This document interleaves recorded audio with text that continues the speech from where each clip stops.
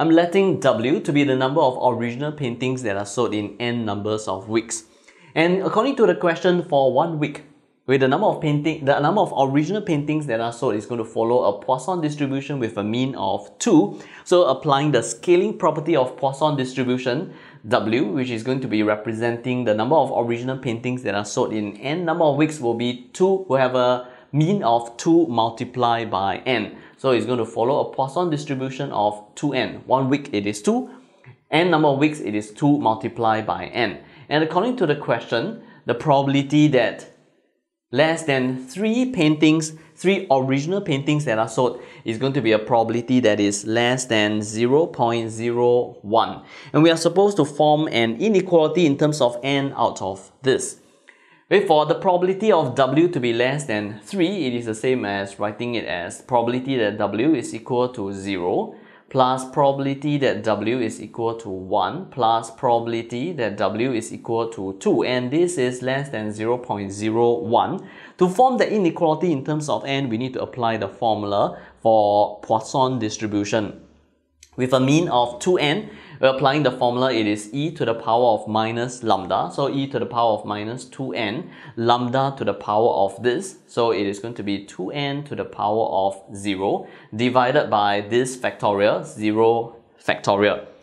Plus, this is e to the power of minus 2n, then 2n to the power of 1 over 1 factorial plus e to the power of minus 2n to the power of 2 over 2 factorial, and this is less than 0.01.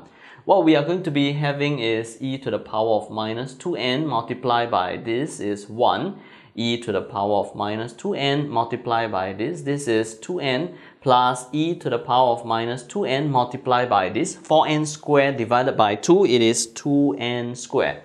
And this is less than 0.01. Let's factorize out e to the power of minus 2n. So what I have is a 1 plus 2n plus 2n squared, which is less than 0.01. Okay, this is the inequality that the question is asking for, and hence I'm supposed to solve for the smallest possible integer value of n from this inequality. And since n is going to be an integer unknown, we are going to make use of the table from our graphing calculator to find the smallest possible n. So keying this entire expression into the y1 of my calculator, letting n be x. Okay, I'm going to generate the table.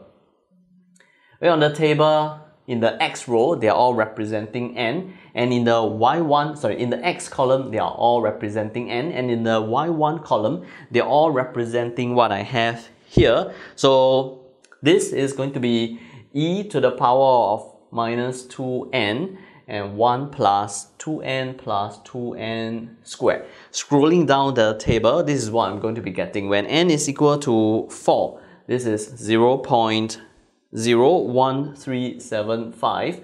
When n is equal to 5, I'm getting a 0.00277. Okay, it is less than 0.01.